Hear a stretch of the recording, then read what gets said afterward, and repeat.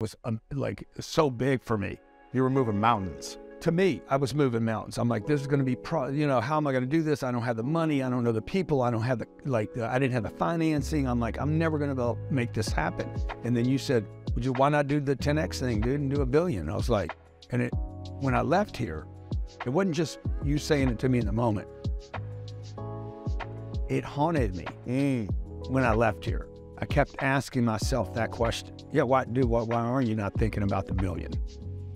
You know, and then we went out and did, I don't know what the next deal was, but it was, I achieved that year. Right. From 100 million to $1 billion. Yeah. So that's why I'm back here today, because now I want to do it again. So I'm hoping you got some good vibe or karma, or that was a successful action. So I agreed to do this. So. And I think that was like, I don't know, 4 or 5 years ago. And now you're at about 4 billion in assets. Yeah. And it just keeps growing and growing. And you said the goal is 40 billion now. So it's like, we're just going to keep 10Xing it. Yeah.